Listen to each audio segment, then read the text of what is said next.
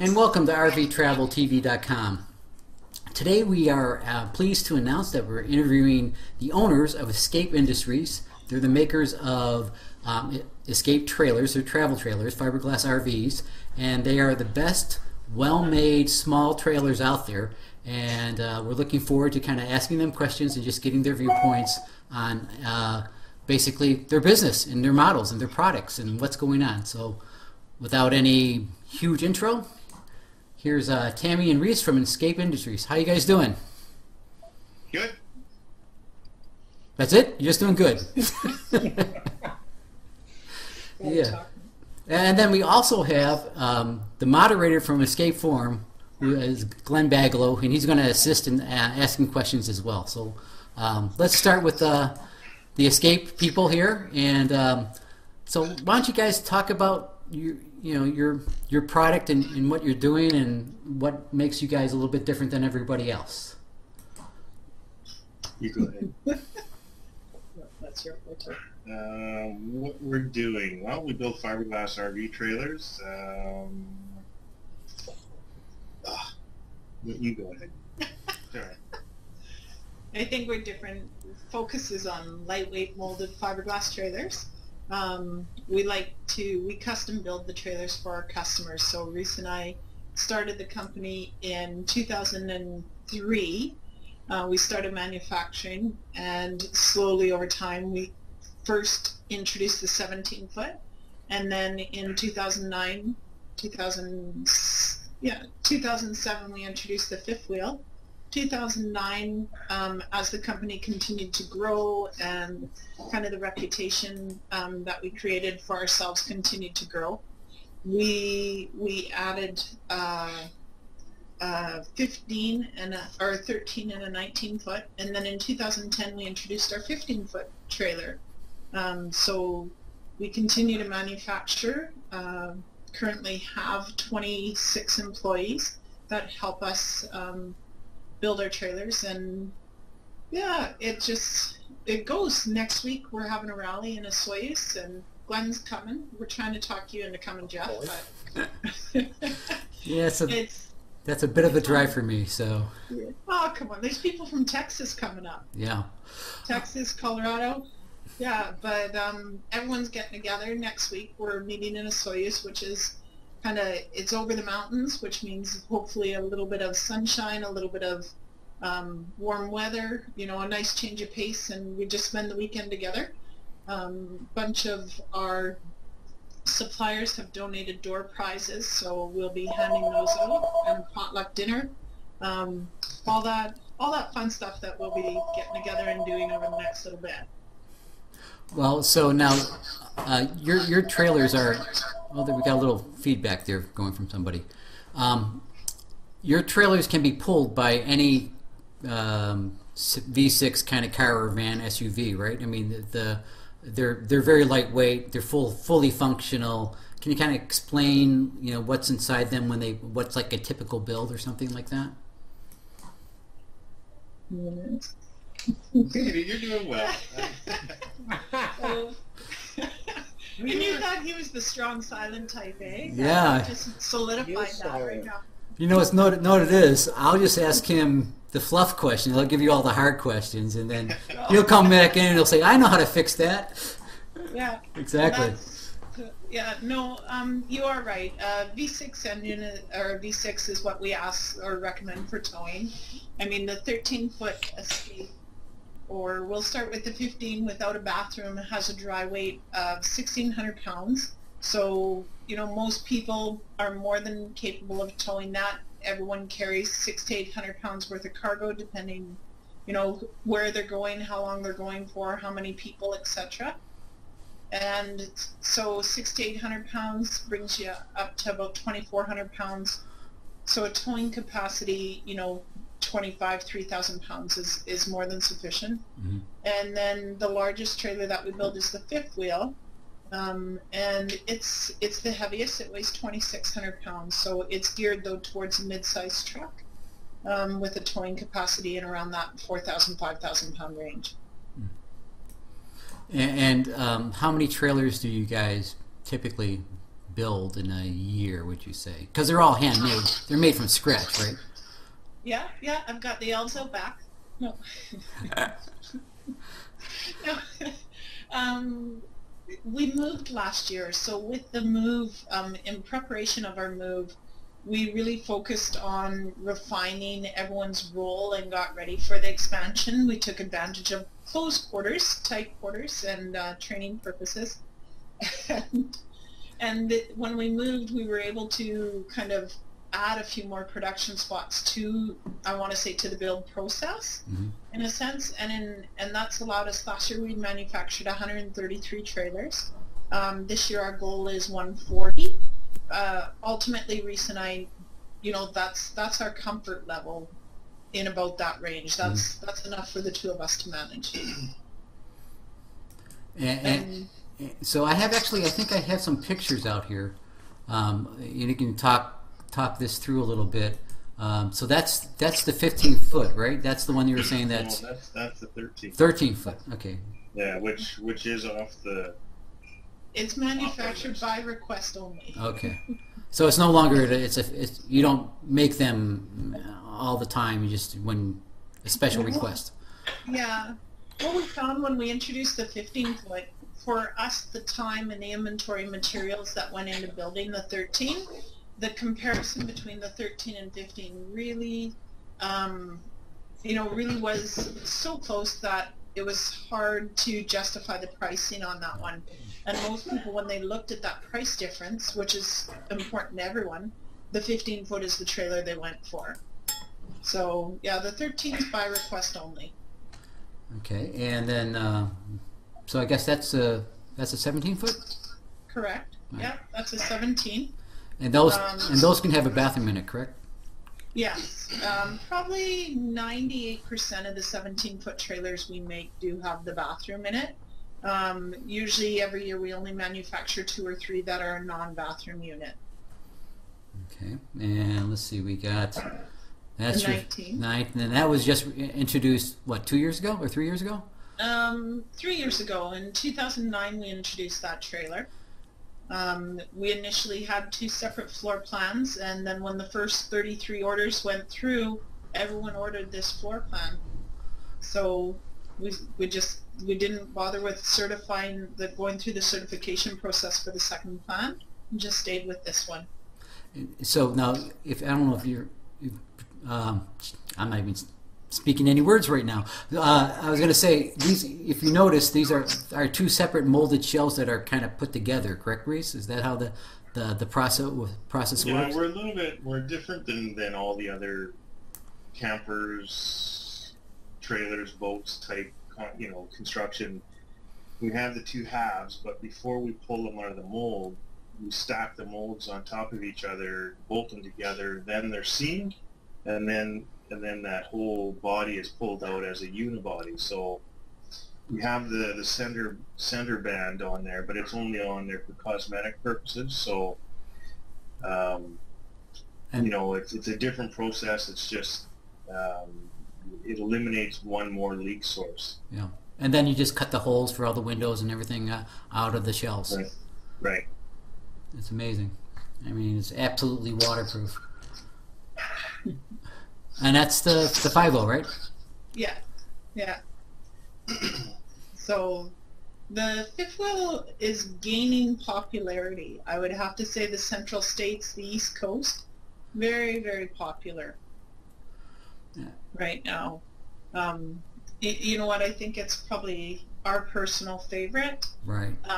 Just because how it tows the room that it has, more than enough.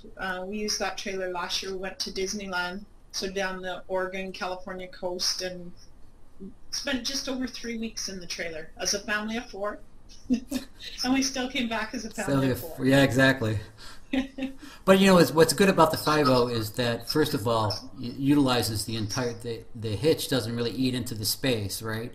And then the overhead camper is, if you do have kids, they can hang out in there on the bed area while you're cooking, or if it's raining out or whatever you want to do. So it kind of makes it a more efficient kind of setup.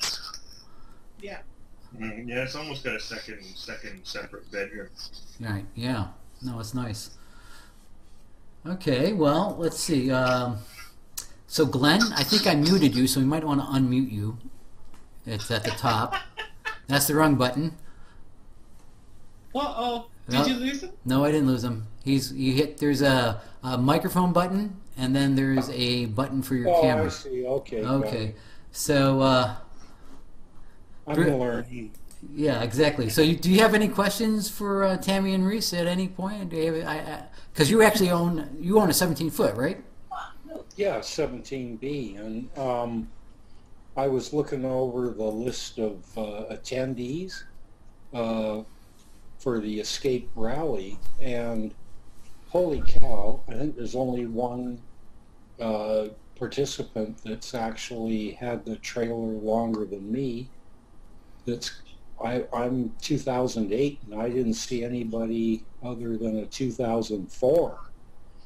Yeah. So, Yeah, it's this year we've got a lot of new people. I think we seem to this year be colliding with a lot of grad reunions that are happening this weekend, and everyone's like, oh, they're going to come next year, but that's all right. You know what? You can be the display your trailer. Leslie will like that. You guys can show the trailer off and tell everyone what you do and why you do that. yeah, like how there's no holes. How you don't drill things. Yeah, exactly. Yeah, no, really. I mean, that paper towel holder is still... I'll give Reese a screwdriver. It's hanging a little bit, but, you know, I might get his advice on adding some screws.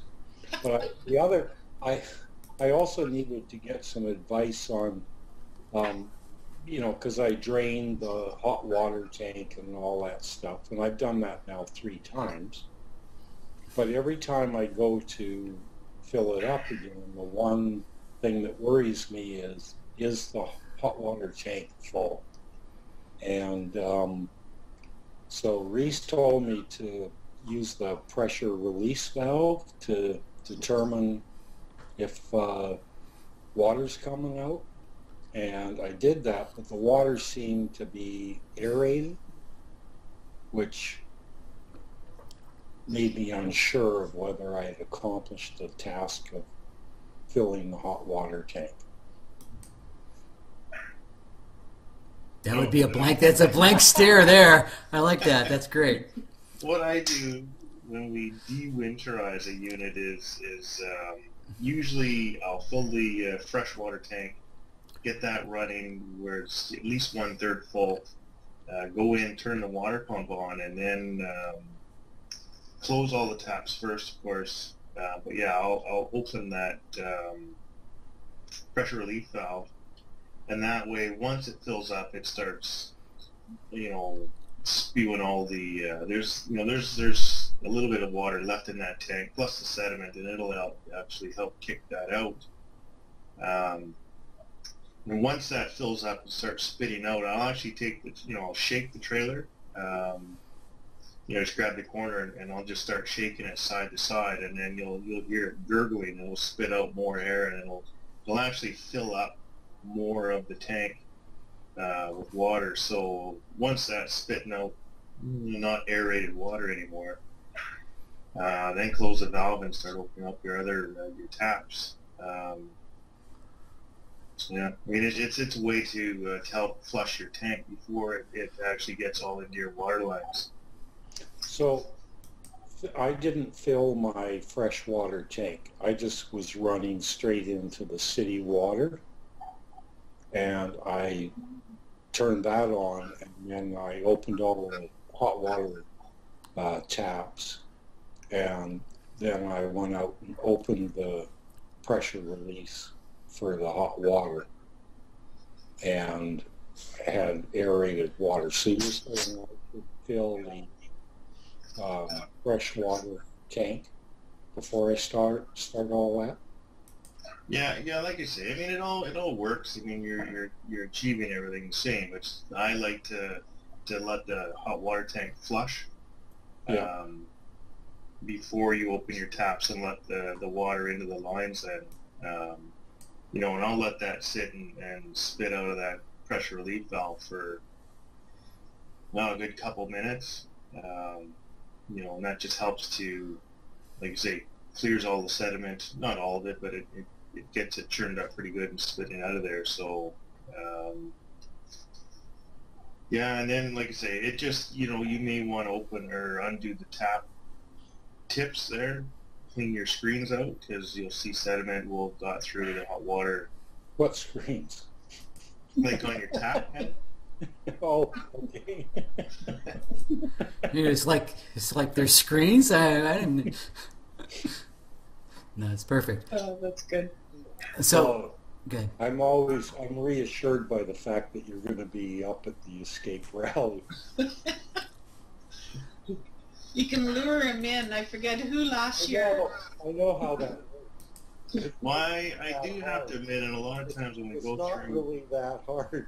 when we go through the orientations with people, I'll usually throw in a lot of what not to do's, tips, and it's usually because I've learned from experience. You know, it's, you know, so I mean, I've done it wrong probably more than most people. So if it's breakable, I've broken it. So experience is, what do they say? Experience of hard knocks or whatever. I don't know. That's how we learn. Yeah. I think one time, funny story, real quick. Funny story. One time we were in our first season. I think we'd only built 3 or 4 trailers, and there was only myself and one employee. And the lady came in and you know, of course she was looking at the trailer. We only had one. And she was asking how we'd started and did we go to trailer building school? And I looked at my guy working with me. I looked back at her and I said, "There's a trailer building school." And now you wish you went to it. Oh, no. We were looking for a phone number. It was good fun. Now, people, when they order their trailers, you're one of the few people that actually lets them kind of pick the fabric or, you know, do customizations and just really kind of make it personalized for them. Does that put a more of a strain on the operations, or is it just something you say, hey, this is what differentiates us from the, you know, everyone else out there doing this? I would have to say it takes a lot more planning to make that available. You know, timelines are so important because we, you know, like to make that stuff available. Sometimes you call one time, someone wants something and you call and it's right there, you're able to get it the next day. And another time you may have to wait 3 weeks. So, I mean, we do have I'll say timelines in the production where we let the customers know, you know, if you're going to change the fabric or the formica, you know, it has to be done by this time. And if you want to change this, it needs to be done by this time. I think that's definitely different than some of the manufacturers. We don't build them in runs. Every single trailer that we make is different. So even in production, the trailer in one bay is going to be different than the trailer behind it and different than the trailer ahead of it. So in a normal plant, you could have the same person put 3 screws in and, you know, that person's always responsible for those 3 screws. Our staff are different, I think, because they do have to focus on everything, you know, their checklists and go through and make sure we cross-reference with the build sheets. So I think our philosophy right from day one has been, you know, we don't want to get too big where we can't work one-on-one with the customer. definitely. You know, as soon as we start building, you know, I don't know what number you want to put on it, but, you know, let's say we start building 5 or 1,000 trailers, 500 or 1,000 trailers a year. Now we don't have the time to sit down. We've got to build a cookie cutter trailer. This is what we build. You'd have to take it. Whereas what we like working with the customer one-on-one, and our philosophy always is, It's your trailer. your trailer. Yeah. It's not our trailer. So we have one standard fabric, and we can have 5 different fabrics, and you might not like any of them. So we have one that's works pretty well, but you know, people like to have fun with designing their trailers, and But it you know, can we also enjoy it be, too. I mean, we had recently those Umbra hooks. You know, one customer found some hooks and she posted a photo. Well, it seemed that, you know, the next 8-9 people all ordered those hooks. We, you know, like people call, and so it's that cross-reference, that networking. It's gone viral. It's gone viral. Jeff, it's gone viral. Well, that's, you know, but that's a testament to how you guys work. I mean, because you take the input from your customers and it directly affects your product line, and you build it that way. You know, and that's really a nice way of you know, kind of doing things. And they can actually change the decal on the outside of their trailers if they wanted to, and put their own names on it. Well, I mean, we've got to draw a line sometimes, though. I mean, sometimes people, you know, the form is great, but people will customize on their own and post those, and then people come and ask us to do those. And sometimes people, I mean, I have to hand it to them, and people are pretty skillful woodworkers and creative and have the time to do some nice additions to the trailer, but you know, it's a little bit about what we can do. Right. You know, and I said to some people, it's like, please don't post that because I'm going to put your phone number beside it. So, Well, you know, Glenn, I mean, how long did it take you to drill a hole into the trailer? Everything you put up was basically with, you know, adhesive hooks. I mean, right? So yeah, I use adhesive pads for pretty much everything. In fact, even the stuff that I have, well, I've only screwed one thing into the trailer wall, and that is a magnetic knife holder. And I applied the adhesive to that, the adhesive pads to the back of that before I screwed it to the wall. I also inquired as to how large a screw I could actually put in there without penetrating the bathroom wall. all right. And I got that information from Reese. And so I think, quite frankly, there's only one thing, and that's a knife block or magnetic knife holder that I have, that I actually drilled holes. And the paper towel holder is above the sink, and it's still held on by adhesive pads. And it was hanging down a little bit on one edge, and I mean like an eighth of an inch maybe. So I thought I might address that in the coming years. I can bring a couple screws then. Yeah, exactly. I'll make sure they're not 3-inch. So, It goes up into the upper cupboard, so I didn't want, you know, a sharp edge on the top, but I'm sure I can deal with it. But with your help. Yeah. so now when they order a trailer, it's ordered and then you build it, right? So it's pretty much you build it out as they order it. Is it like what's the wait time in terms on, you know, doing something? Right now it's not too bad. Different times of the year have different weights. I think different seasons. Every year is slightly different. So right now we're taking orders for July and August, depending on the model that you're interested in.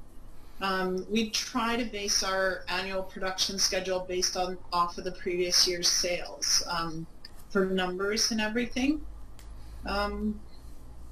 It's, you know what, yeah, everything's different. Like what we're finding now with the form and the more trailers we have out there, when people call and inquire, and then, you know, they're they're looking at the options, they're looking at what other people have done, they call us and they place their order, but then they go back and now you're thinking, what do I want? And then we always giggle because we send people away with more questions actually than what they came in looking for. So they kind of go in and they start thinking about what they just did and said, okay, now I want to add this, and you have certain periods where you say up to this date we can take these changes, and then going forward you kind of like you're in cast in concrete kind of thing, huh? Yeah. And everyone does. I know sometimes we get not criticized, but people comment that, oh, I saw this, you didn't tell me this was available, and then I was reading on the forum and it's there. The customers that, I have to say, the customers that we have are amazing. Like, they get in, they think it through, they network through, they research what they want, and so it's not a spur of the moment purchase. Right. When they come to us, some of their ideas are custom specific to their trailer. So we do have to have deadlines on some stuff because you don't ever want to go backwards in the build. But we do try and think ahead and work through, and that's where the communication part, I mean, I'd have to say we both really, really try. I mean, a lot of everyone I think out there will say they've received phone calls from us at like 8, 9 o'clock at night, or early in the morning, because we need to make sure that we're clear and understanding what it is the customer wants. So just a couple more questions, and we can just wrap it up, or Glenn has some more questions. Well, first of all, I have to say that this forum, I wish it had been around when I bought my trailer, and I wish I'd had the opportunity to input and get input from all the other owners out there, because when I bought my trailer, all I wanted to do was get my deposit in so that I would get my trailer by January or July the 7th, and because I was going on vacation, and I wasn't aware of how much Reese and Tammy do and will customize a trailer, and I didn't have the ideas that are on the forum either, so I'm still satisfied with my trailer. We can always build you a new one. That is the case, right? That's what people do. They always go bigger rather than going down smaller. Well, Sometimes. we've had a few people go smaller. No. We're not one of them. So you recently had I think you had a price reduction in your trailers, and that's one of the nice things that you guys do when you were able to get better deals from your vendors. You actually kind of push them down to the customer. Yeah. Just always being the little guy. We're not at the top of the top of the food chain. So sometimes pricing, we have to ask questions and work. Well, last year with our production increasing, right, building that 133, it just allowed us that opportunity that when we went to buy inventory, we were kind of up that next level, right? Right. With that, our pricing was reduced because our quantities were more. And as that inventory started coming in, what a better way to give back to the customer, right, was to reduce the pricing. And I mean, there's been a couple more, Reese just got some great pricing on the solar panels. So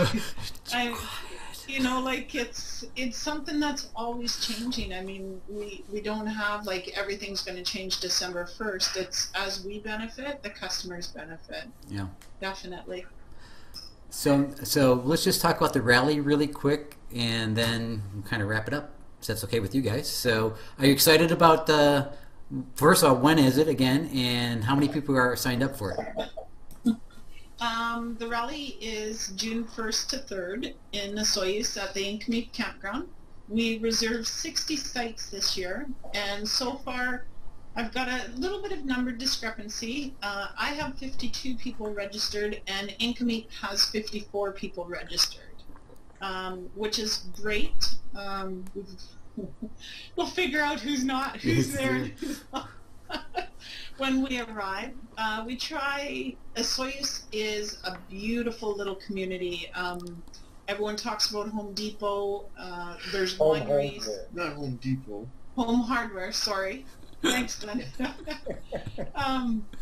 you know, it's just one of those communities that's so neat to walk around. And last year it was so good, the rally being there. One of the big guys went and I said, oh, what did you do today? Well, I went for a massage, whereas all the ladies, of course, a group of us got together and hit some of the wineries, and other people went fishing, some went cycling, golfing. It's just a great time to get together and visit with people and see people that we haven't had the opportunity to hang out with. And Reese and I get the opportunity to thank our customers, right? So it's fun. Yeah, and then if I remember correctly, because I did go to the first one, Reese was running around, you know, kind of helping people out and showing them how to do stuff. So it's really kind of educational as well, and everyone gets together. So that's pretty cool. So you want to, how can people order an escape trailer? Do they just go to your website? Yeah, they can just contact us, tell us what model they want, and then we work with them to secure their completion date and then place the order and work through the build sheet, all the options that are available to them, make sure that they're aware. Very, very straightforward. You know, we have trailers being delivered to New Brunswick and New York coming up the second week of June, right. And there's trailers going to Texas and California too. So yeah, if you don't, your phone, you get us. We don't have salespeople. Yeah. And if you don't get us, we really are busy. Well, yeah. Well, no, I mean, and that's the other thing, because I forgot to mention, you guys are out of Chilliwack, British Columbia, which is right next to Vancouver, basically, correct? Yeah. Yep. Yeah, we're about an hour out from Vancouver. Yeah, and so either you can have the trailer delivered, or they can come and pick it up and go through like a walkthrough and make it an adventure. So, I actually, just so everyone knows, we actually bought an escape trailer and we drove up there, and you guys did the most amazing job of taking two people from San Francisco Bay Area who has absolutely no idea about anything and turning us into campers. And I remember driving around with Reese, and he's like, I'm trying to dial in the Prodigy disc controller, and he's like, just step on the brakes. I'm going like, well, I don't know, you know. So yeah, it worked out really well. You guys treated us so nicely up there, so I really appreciate that. I think you guys built the best product for fiberglass trailers, you know, hands down. No one else, you know, does the build quality, makes it look so, you know, actually it's so cool. It's, you know, it's nice. It's really nice. So I highly suggest, you know, an escape trailer from personal experience. So, but thank you so much. And Glenn, you got any last comments before I shut you down? Not really. Just carry on. Carry on. Both of you. All right. We're gonna get you to do an orientation video again, Glenn. Okay. Yeah, you should get credit, Jeff. Glenn did the orientation video that everyone looks at on the forum. Oh, yeah. You know, it was Glenn's desire to have that. He put a lot of work into that, and I mean, a lot of people have watched that video, and you know, we still appreciate that Glenn did that for us. It is definitely time to update it. Pardon? It is definitely time to update it. Yes, that's right. But this time Reese is doing all the talking, not me. Oh, but he's not as pretty. Yeah, well, I look back and I see the young wife that I did have. Yeah. There you go. He turned 40, okay? He did turn 40. Yeah, now well, the old bag's 65 yesterday. Oh, you're not supposed to. Oh, really? Happy birthday, Leslie. That's great. That is great. She doesn't look it at all. Okay, guys, so I'm just going to wrap this up. So let me just kind of do one last thing, and then I'll close down the browser, and we'll be good to go. So again, thank you so much. Escape Industries make the best fiberglass trailers for small RVs, man. It's just fantastic. So I am just going to close this down. Thank you so much for the show, and we'll see you next time. Thanks, Jeff. Thanks.